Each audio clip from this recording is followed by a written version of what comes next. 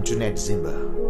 Romans 6 says, "For the wages of sin is death, but the gift of God is eternal life in Christ Jesus our Lord." We are living in the last days, and it is the devil's desire to corrupt humans. Remember what Jesus said about the devil: "The thief comes to steal, to kill, and to destroy." It is not God's desire that anyone should be lost. Remember what the Word of God says about hell, that it was made for the devil and his angels, not for humans. Romans 6 verse 23. God has pronounced that the penalty of sin is spiritual death and separation from God, in a place of judgment called hell. For the wages of sin is death. Church, my job was to destroy the children of God, because now we want to end this generation that will say God is holy and people must follow the devil. So we don't fight with people that are not inside the presence of God, because already the devil knows these are mine. Yeah. You know? So your targets are these ones. Yes, we want to target these ones that have the truth in them, and now abasakwazi ukuthi bangabuyela emuva. So we don't need anyone actually to be with this God. So we have to make sure that we destroy. So amathaveni gupi, those were obvious things. So we were actually inside the church where they call God. But wasn't it difficult for you then to get into that because of the spiritual covering that's there and because of God's presence in those spaces? How did you find a loophole? So that says red flag. Yes, I usually, when I say it's a church without worshippers and intercessors, it's just a church. I always say worshippers are like the paint in the walls. They make the church wow, and intercessors are actually the walls that has hold the church. Now we look at the two groups. Before, remember, we don't just go to church and attack. You spy that church for years.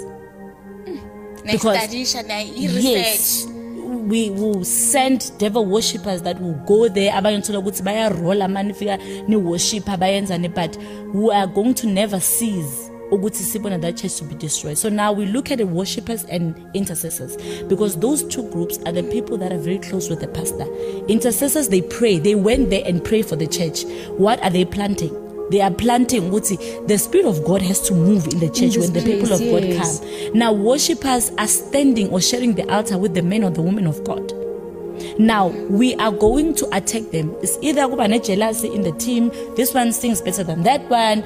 So most of the time when they have conflict, it's not even them, the worshippers, it's the enemy. The enemy, that's a loophole. Yes. Yes. Okay. And once we find one worshipper or one intercessor in right standing with God, like being prayerful, I'm holy. Life, yeah. Yes, when I'm home, I'm I live a different life. Yes, you're actually a dangerous person to be part of the leadership, because now for us to get the pastor, remember we can't face the pastor. We need you who is standing before him, or rather at the back of the pastor, to destroy the church. That's why you find many churches are being closed, not because pastors are not powerful. There is no pastor that is called Come on now. Do you understand? But now we are using people around them. If we can't get him or her with a family, we're going to use people or children spiritually to get actually that pastor. So what do we do when we hear such kind of messages, or these kind of messages?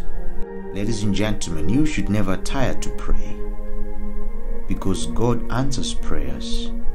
When God gives a word through his prophets, it is necessary for us to engage in prayer, intercession.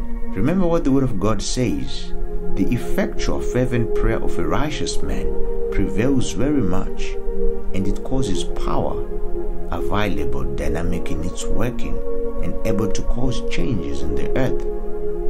So never underestimate the power of prayer. God answers prayers. My greatest desire is that your life never remains the same, that God lifts you from wherever you are and sets you on high. Always remember that God loves you and that you are special to him. Ladies and gentlemen, I hope you have learned something today and you have been inspired. Keep living by faith and enjoying your life. Till we meet again next time, it's bye-bye for now.